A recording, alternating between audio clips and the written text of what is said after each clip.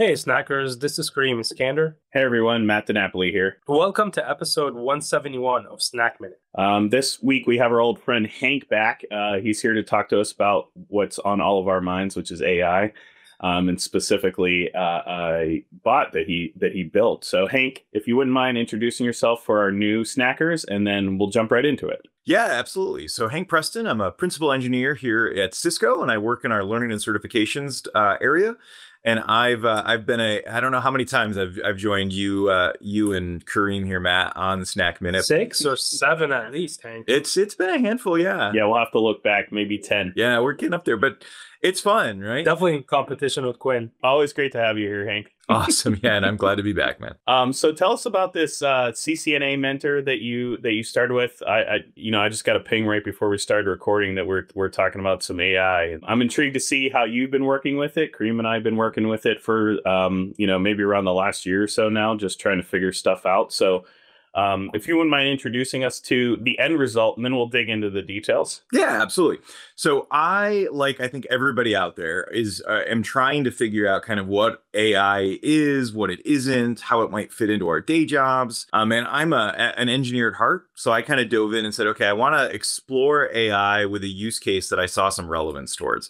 And that was kind of the initial thought process behind building a CCNA mentor or any kind of an educational mentor, something that could help somebody in their learning exercise, study material, get prepped for an exam that's in the space. So I use that concept as a way to dive in and kind of just explore a bunch of different topics and ideas around AI, generative AI, how you can use it to integrate with other systems. What are some of the pieces that are there? So I'm going to go ahead and we'll kind of look at what I've got, and then we can kind of tear it apart a little bit. And so I set up this new chat window here with the two of you guys. So I'm going to go ahead and send a message here off to CCNA Mentor and say, hey there, why might I want to earn my CCNA? Right? So maybe we're just getting started. Someone said, hey, you should go ahead and look into this. It's useful. Let's see what the CCNA mentor has to say about the value of CCNA. So while this is running, Hank, it's thinking in the background. Oh, never mind. That was fast. Yeah.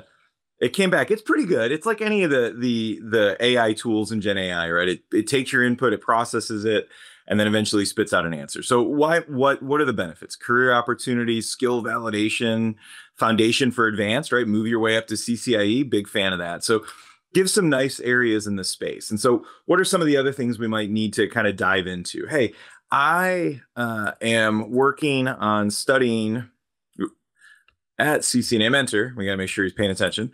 At CCNA, I'm working on studying spanning tree and confused about the difference between root bridge and designated bridge. Can you help me clarify? All right. So the idea here is the goal when I wrote this was not to replace actual kind of real life instructors, right? I love teaching people technology. I think there's a huge value with kind of that human interaction side there. But I think we can all agree there's just never enough instructors for every person that's there. And even if you have an instructor, you might be studying at 3 a.m. and your instructor is sleeping and is as kind as every instructor that we have at Cisco is that kind of teaches CCNA, right? I know my wife would get really mad if my phone rang at 3 a.m. because one of my students had a question about spanning tree. And so with tools like this, kind of one of my use cases was kind of to add kind of features that are there. So here I'm 3 a.m. I'm confused about root bridges and designated bridges. I get some answers. The root bridge is the central reference point. Designated bridges are on segments. Super helpful. And say, okay, that helps. Can you help me study some questions from the exam? Maybe multiple choice. All right, so maybe I'm prepping, I'm going through, I got my exam tomorrow, I'm cramming, I want to make sure I'm ready. And so I got to ask CCNA Mentor. I forgot. Ask CCNA Mentor, and then I will use the lovely copy paste feature here.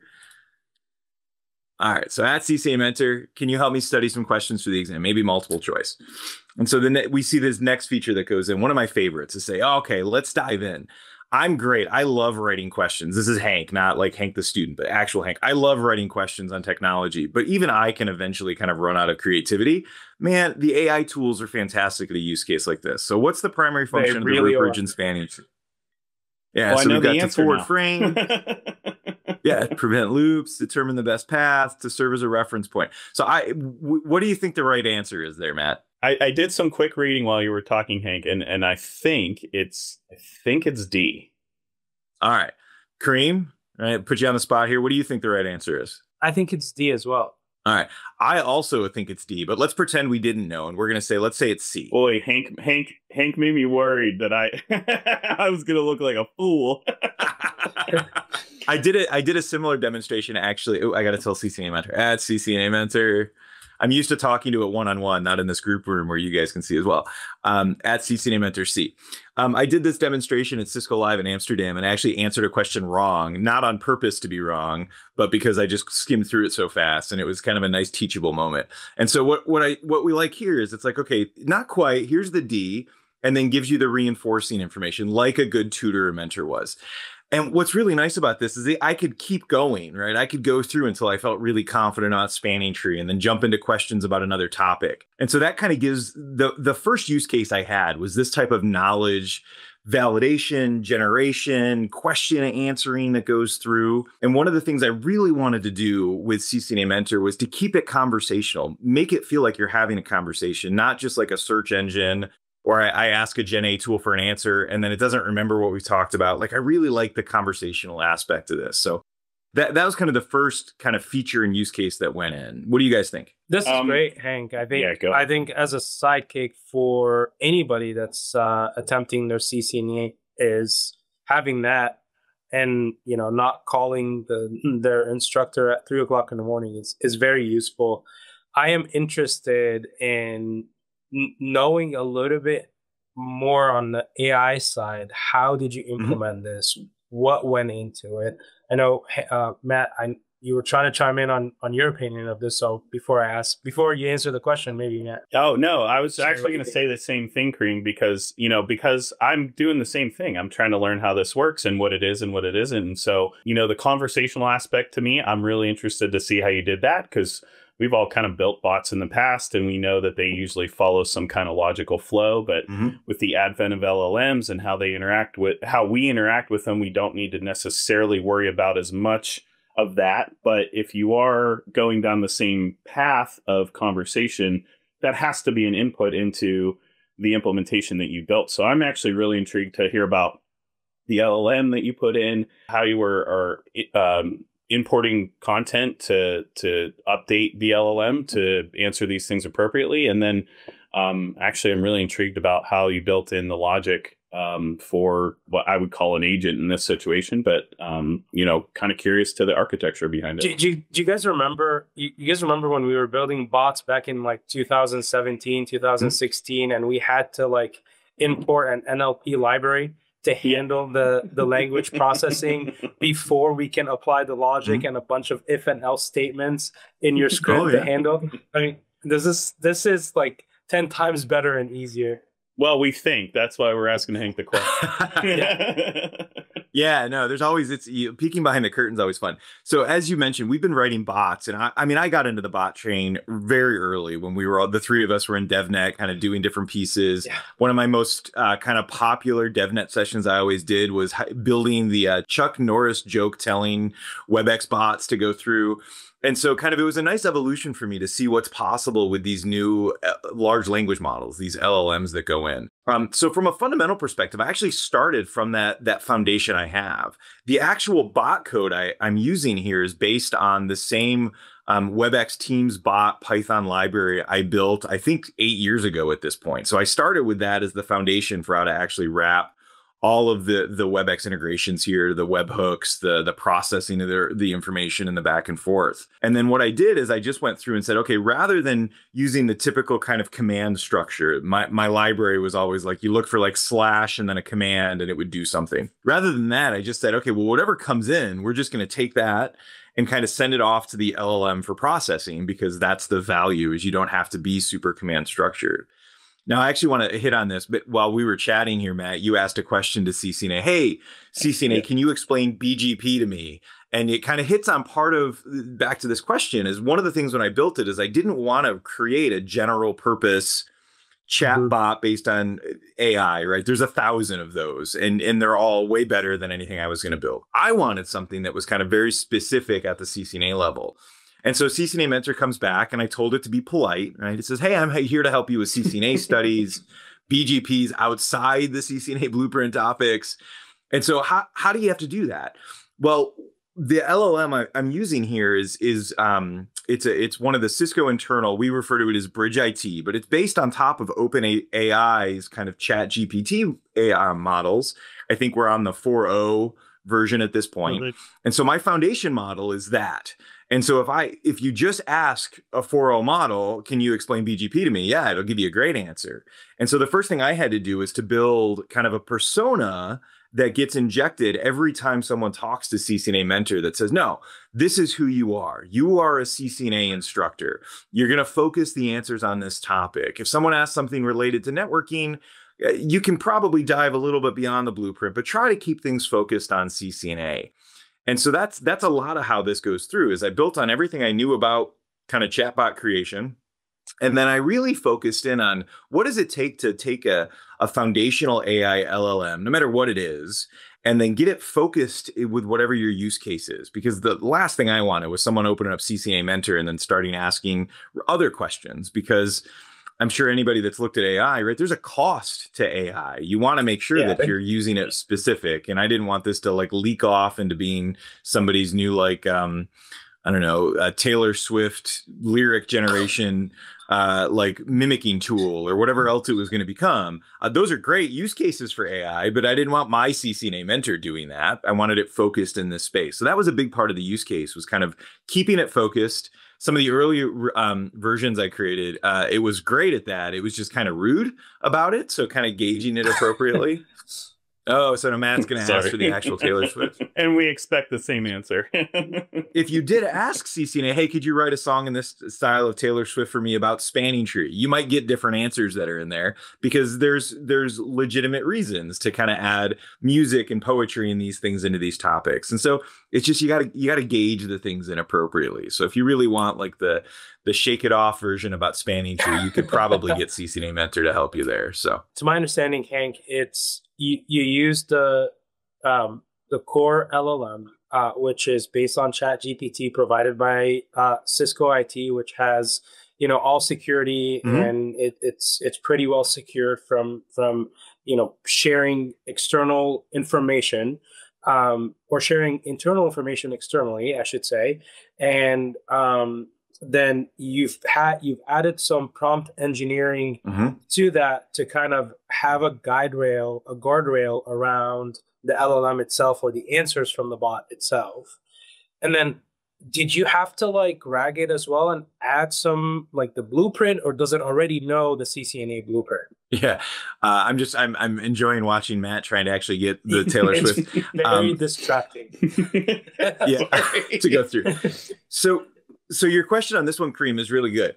So I started with the base knowledge that ChatGPT had, and it knows, I mean, ChatGPT, most of these LLMs, doesn't just that one, whether it's Gemini or the Copilot from Microsoft or Llama or any of these ones, like they consume so much from the internet that fundamentally knew a lot about what it takes to be CCNA. But it's all date stamped. So one of the first things I had to do was to actually update it and tell it what the current CCNA blueprint was, because the data that was in the model was the previous version. There wasn't a lot of changes, but it was the old. And so I needed to make sure it had the right version. And there were a few other things I wanted to tweak. Now, when I got started, right, I was very, very early in my AI exploration. And so I didn't know the details. I knew what RAG existed, right? Being able to kind of jam extra data in and kind of adjust what was answered. But that wasn't ready to dive in. And so all I did was I've taken all of the information that I wanted to make sure that the bot knew the correct mistakes, things like that. And I just included in the context at the setup of the bot. And so the first thing when you engage a new conversation is like the conversation is initialized, and there's what's referred to as kind of the system prompt that basically sets the persona and the guardrails for the chatbot. So in that system prompt context, I've provided a significant amount of detail that says, okay, this is who you are. Here's some information that we want to make sure we're accurate about. And that's all included in the context. And then on top of that, it's whatever the open data models are. Now, since I've started, I've continued my AI journey, and I'm actually diving into kind of RAG, retrieval augmented generation, where I can actually say, okay, I want to gauge and use kind of a curated selection of resources to provide info about CCNA. And so that's the kind of one of the next things I want to dive into is how can I adjust and hone in the data to not just every post that's ever been on Reddit or Discord or any of these other areas about CCNA. I want to focus it in on content that we know is good, validated, vetted, maybe tied back to some of the content we have on CiscoU in these different areas to say, no, this is how we want to gauge and teach people to go through. So that's kind of the next thing I want to dive into is that RAG aspect of it. But so far, it's really just built on top of the base LLMs plus some kind of structured context that kind of sets the guardrails, fixes mistakes that I found counted in the public data and that range. So yeah, that's really interesting. And it's interesting that you were able to build this. I mean, that actually gives me a little bit more trust, I guess, in the LLMs themselves a little bit.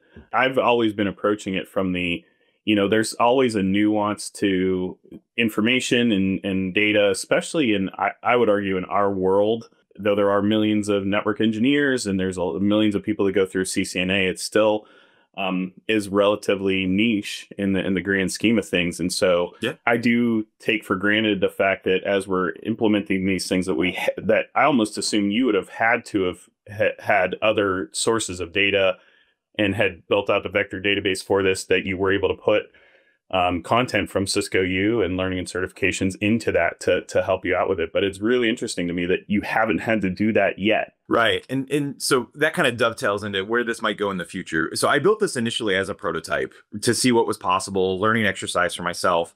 But as we've gotten feedback and I've done kind of demonstrations like the one we're doing here, there's a really kind of good use case, an actual solution that's here. But we would want to have this on top of kind of good vetted content. And so that's one of the things we're doing inside of kind of learning and certifications and CiscoU is figuring out how this might turn into a future product that's available for anybody to take advantage of as part of their own studies and interactions with Cisco. So if you're out there wondering, hey, can I talk to CCNA Mentor right now? It's not fully released. It's very much kind of in a prototype demonstration with guardrails on who can talk to it right now. But we are investigating how this might look in the future. Hank, I'm really sorry to shut this down. I think Kareem and I are wrapped with attention as our snackers, but we are going to have to call it. Thank you so much for showing this. Thank you so much for digging into the architecture and everything how you were thinking about it is really a great way for us to start to think about how we can use these kinds of tools and platforms for the kind of work we do. So thank you. Thank you. Thank you. Yeah, Hank, this is amazing. We'll definitely have to have you back. Thank you for your time, and snackers, I hope you enjoyed this episode. Stay tuned for our next one. Yeah, thank you guys both for having me back, and stay tuned, right? We're hoping to take some of these ideas and bring them into the actual products, not just CiscoU side, but I'm also working with the CML team for some of these enhancements as well. So stay tuned. Awesome. Thank you. All right.